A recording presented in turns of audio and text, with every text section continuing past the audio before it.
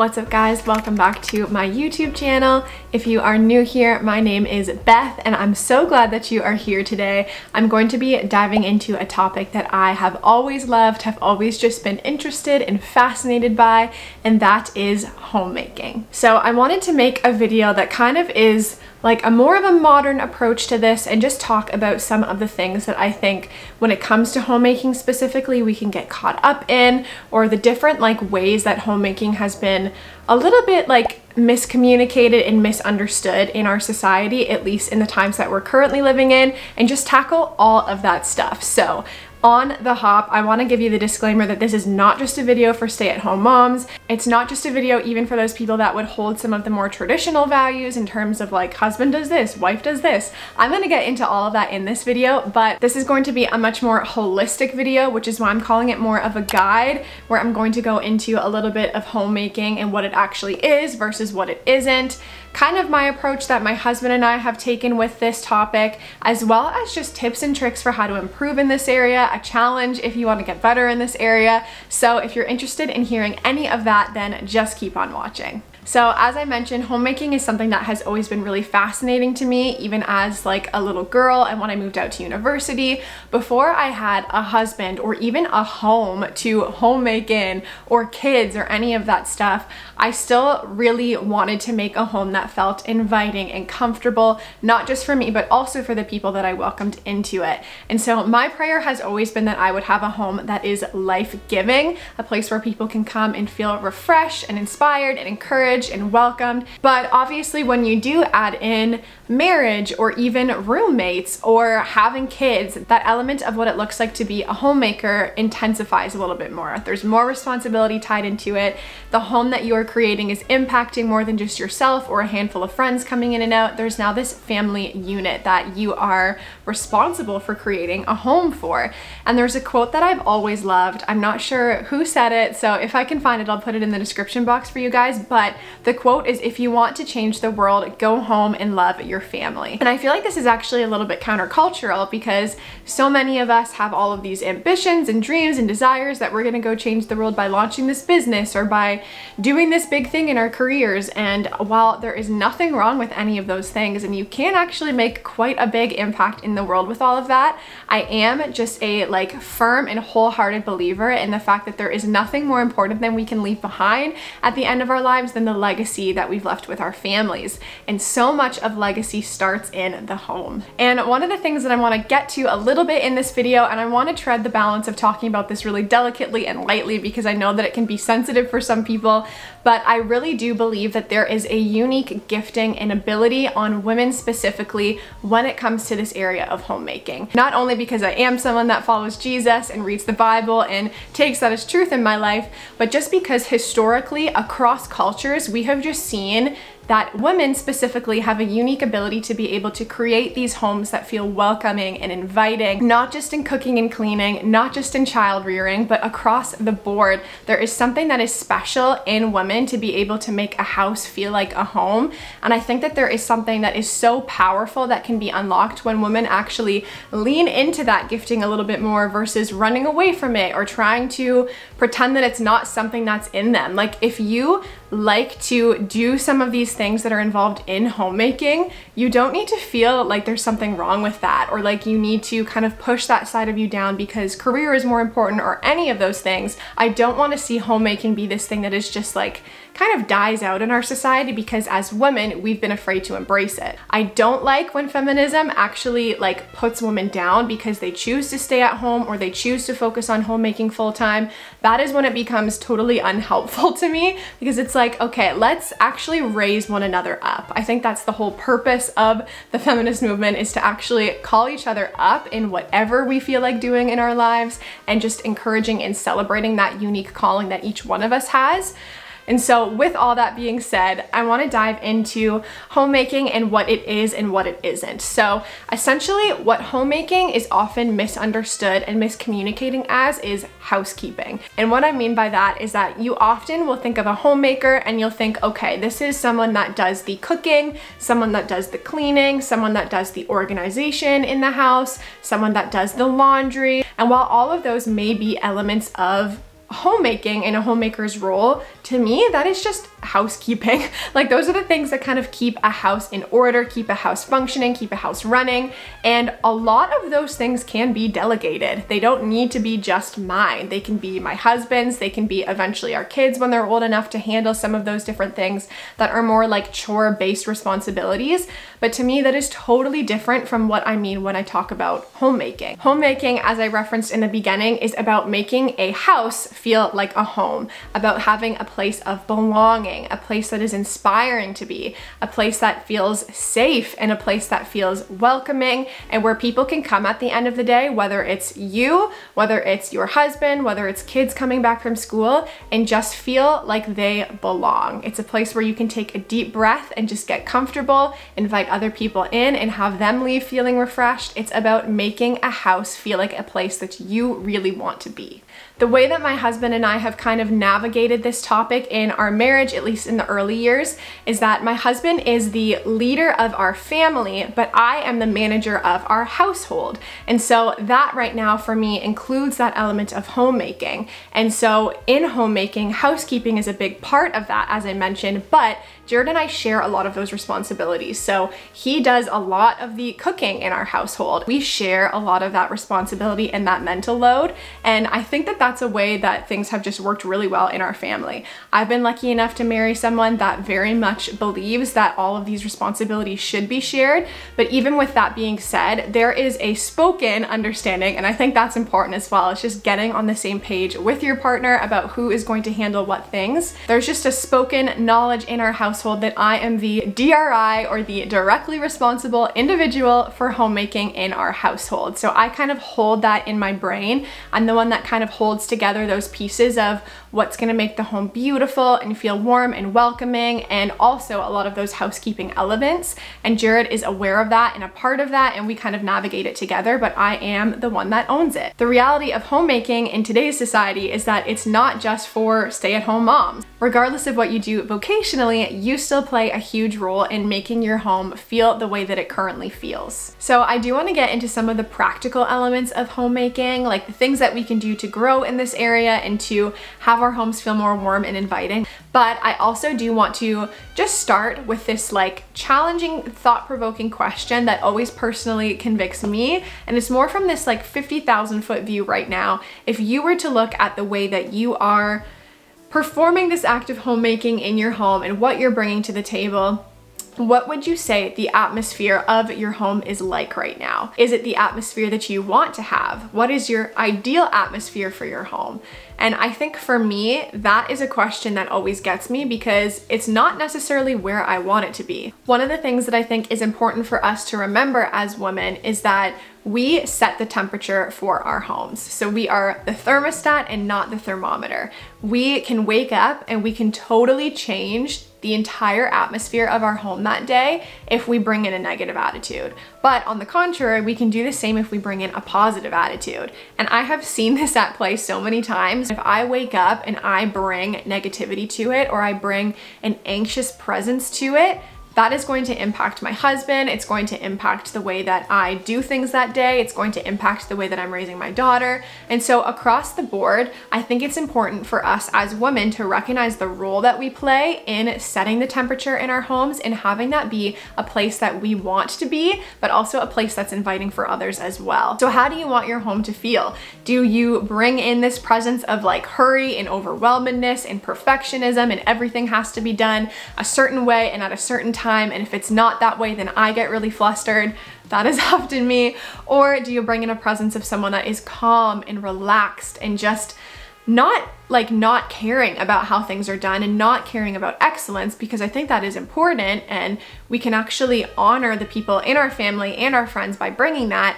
But are you bringing in an element of just like, things are okay, like I can take a deep breath and I can be really present with you here, and I don't need to be running around hurrying trying to get things done all the time. There is a story in scripture that is often brought up when it comes to homemaking, and it's in Luke 10, and we see this example of Mary and Martha. And essentially the quick version of the story is that Jesus was actually coming into the home of Mary and Martha, and they wanted to prepare a space for Jesus, which is a pretty important guest, to come in and feel welcomed. And so Martha is running around, she's cleaning everything, she's trying to create this meal in this space that feels warm and welcoming and inviting for Jesus. But the Bible actually says that she was distracted by her serving. When Jesus came in, she actually missed out on the opportunity to intentionally connect with him and sit at his feet, which is what Mary is doing. And Jesus actually acknowledges that Mary was doing the right thing in that moment by putting aside some of the things that she wanted to get done to create the space and make it feel inviting, and actually just sitting and being with him. And I think that not only does this matter in the way that we approach our faith in our homes and the way that we approach faith in our lives in general, but it also gives us a really great parallel for the way that we operate in our homes as women. Are we taking time to intentionally connect with our family, with our spouse at the end of the day? Or by the time that he comes through the door, if you are a stay-at-home mom, are you like rushing around in a panic, like trying to get the baby's diapers changed, trying to get dinner going, trying to finish up all the things that you didn't get done before he came home? These are all important questions for us to ask because they change the atmosphere and the temperature that we set in our homes. So really practically, how can we get better at setting this temperature in our homes? And I think the first thing that I've alluded to a little bit here is intentional time with your family. One of the things that Jared and I often talk about are what are the things that only we can do? What are the things that only I can do as a wife that no one else can actually come in and do? Obviously, reality is someone could do my laundry. Someone could come in and do the dishes. Someone could come in and clean my house and all of these different elements of housekeeping. And while we don't have someone doing that right now, someone else could do that at the end of the day. No one else can love my husband as a wife like I can. No one else can invest into our kids and into our daughter right now like I can. And so in terms of the prioritization of what I do in a day, those need to be at the top of my list. And so try not to get so caught up with having a clean house or things in order that you actually forget to put everything down and just love your family today. The next thing that you can do is be praying for your family. Obviously, if you are someone that doesn't have faith, this might look a little bit different for you. It may look like actually dreaming for your family and having a vision and a direction for where you want things to go with your home and with your family long term. But for me, prayer is a huge element of how I create a home that feels life-giving. And that's because I am looking for opportunities always to invite Jesus into what I'm doing that day. If I am standing at the kitchen sink and I'm doing a bunch of dishes, that is a great opportunity for me to just pause and pray for my kids, for my house, for our community, for my husband, for myself and what I'm going through right now. What are the ways that you can incorporate prayer into your family life and into your home to create a space that feels life-giving? One of the next elements that I would say falls a little bit more into that housekeeping side that I was talking about, but is still a part of homemaking, is setting the tone for the food that your family is going to be eating.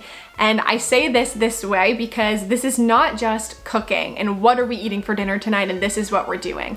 I think a large element of homemaking is actually planning and thinking through with intentionality what your family is going to be eating. So this may look like choosing healthy foods. This can also look like budgeting. For me, part of this like setting the tone for food for our family is thinking through how much are we going to spend each month? How can we prioritize healthy options? What are the types of recipes that we want to include that just work really well in the flow of our life right now because we are a busy family?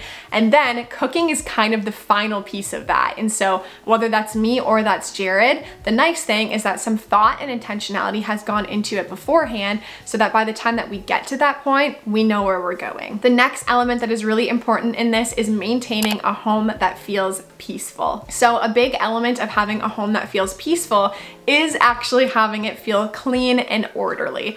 I know that this one can be a little bit tricky because in certain seasons it's much harder to maintain a clean and organized house than others, but we do know that as people, we actually thrive in places that are orderly and not chaotic. And so whether that looks like a deep clean for you monthly or a continuous tidying throughout the week, I think it is important to find the rhythms that really work for you and your family to have a space that just feels calming when you enter it and a place that everything actually has a place. So another element of homemaking that I personally love and have always been passionate about is making your home beautiful.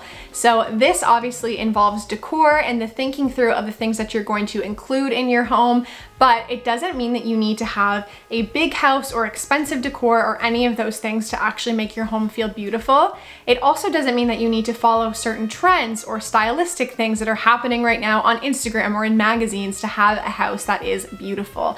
It really is just asking that question of what is beautiful to you, what is meaningful to you, what makes a space feel warm and inviting in your eyes. And while a lot of the times that is cozy candles and blankets and fuzzy socks and things like that, it's not just that. It's thinking through the things that actually create feeling in you, whether it's certain artwork that's on the walls that actually really inspires you or makes you feel happy when you look at it, or the way that the furniture is set up in your room. One of the things that Jared and I have prioritized on the main level of our home right now is we don't have a TV up here. We've actually put the TV downstairs because that kind of creates a space where we go to watch TV. So when people come over to our house, we're on the level where there is no TV, the chairs are facing the couch, and the place is really just set up well for conversation. And so that's part of how we have looked to make our house beautiful, not just in that element of decor, but also in a way that just feels functional and works really well for us. And while it would be lovely to have endless budget for all the wonderful decor in the world, there are ways to do this that are not super expensive and won't break the bank.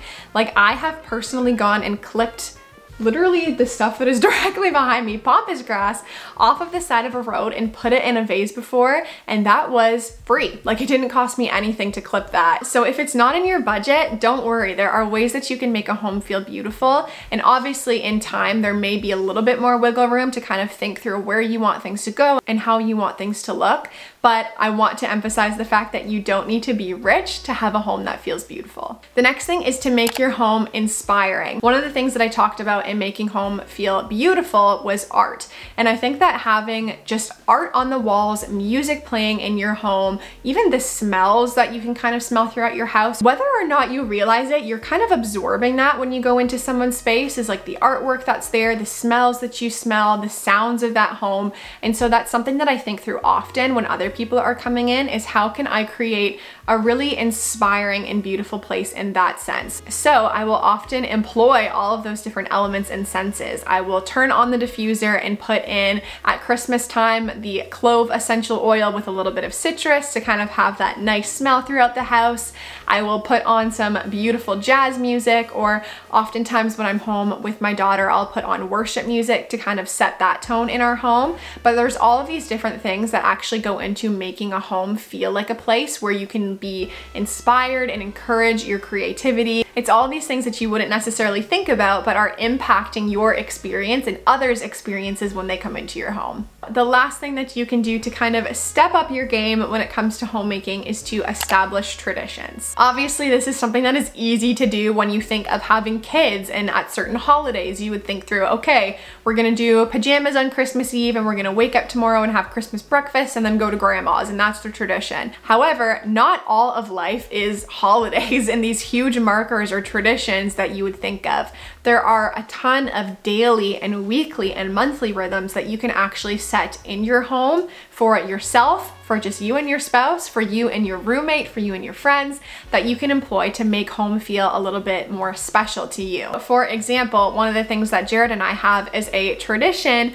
or a rhythm in our home is when he comes home through the door, I try and stop what I'm doing at least for a moment and engage with him. But if you have a roommate, you could do something similar. You could actually have that intentional time to connect and stopping what you're doing to say, like, I acknowledge you that you're coming in right now and that's important, and you also live here and I want you to feel welcomed here. But outside of some of those daily rhythms, there are also monthly things that you can do together. Like maybe you do want to do a family deep clean, or maybe you want to do a day where you go out and serve your community together, or maybe you want to do every 4 months some sort of little getaway with you and your spouse, which is something that before we had a baby, my husband and I were doing as well. So this is what I mean by traditions. It's those things that in a season of life you can look back on and have them actually be like core memories. And I think having a sense of tradition now and incorporating that into your home, even when you don't have kids, will be so helpful by the time that you get there, because they will grow up with these sense of traditions and feeling like family and home were important to them. And I just feel like that's going to raise better kids at the end of the day than not actually putting the intentionality and thought into some of these things. One of the things that I want to leave you today is just this reminder that home is not just for us. It's not just for the people that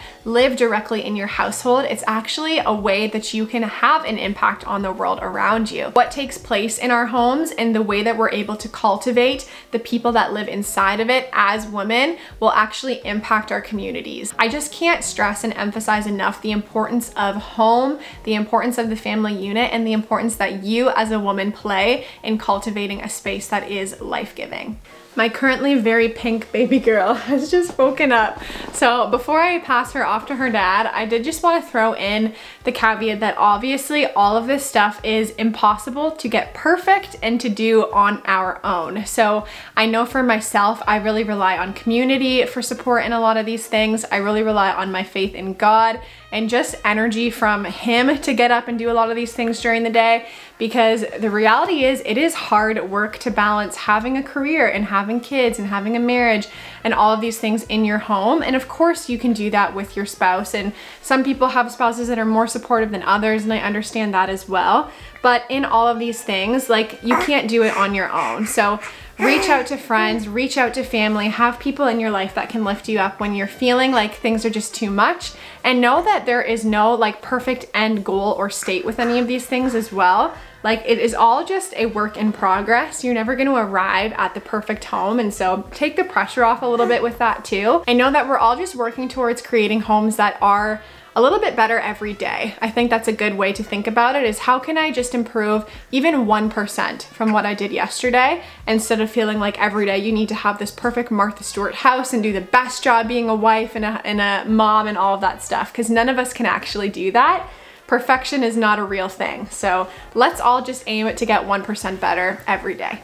So to summarize this video, I actually want to leave us all with a challenge, and I'm going to take on this challenge as well, thinking about a new year and some of the ways that I want to go into that, being prepared to create a home that feels really intentional over this next year. And the challenge is to write down 3 words to describe the atmosphere of the home that you want to have. So not the atmosphere of the home that you currently have, but if you were to dream about what you want your home to feel like, what you want it to look like, I want you to think of 3 words to describe that, and then just take some time to reflect on those words. Do you feel like your home is currently reflecting any of that? Do you feel like you are on the path to reflecting any of that in your home right now? Or are all of these things kind of far off and not quite where you are yet? And if that's the case, then that's okay. I think what's really helpful coming out of this is just having that opportunity to think through, okay, where do we want this to go right now? And what are the ways that we can actually get there? If you are someone that does pray, then my encouragement to you would be to bring some of these words or these descriptors to God